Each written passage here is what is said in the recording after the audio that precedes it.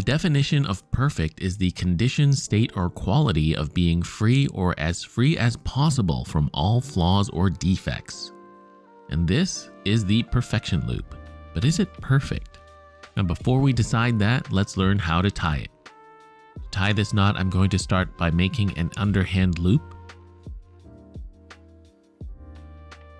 and then follow that with an overhand loop that lays on top of the first one.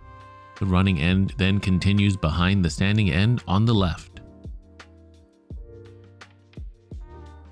From there, place the running end in between the two loops you first made and make sure it sits to the very left of those two loops. Then finally pull the loop in the middle under and through the loop on the very right. As you do that, hold the standing end in place and let the knot form. We now have our fixed perfection loop.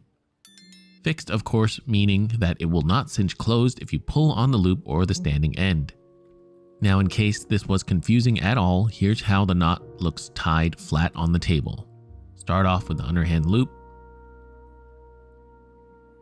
Second, make an overhand loop laying it on top of the first loop. Then the running end goes behind the standing end. Bring the running end up and place it in between the two loops. And then from there, pull the loop in the middle under and through the loop on the very most right to form the knot. So as you can see, this knot is very easy to tie and it's easy to untie.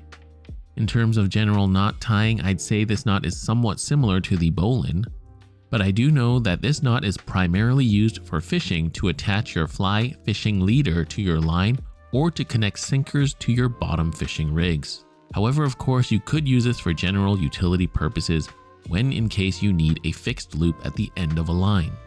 Perhaps you knot experts can let me know in the comments why it's called the perfection loop. Is it actually perfect? Well, I think that'll be for you to decide. I mean, I'm not the boss of you.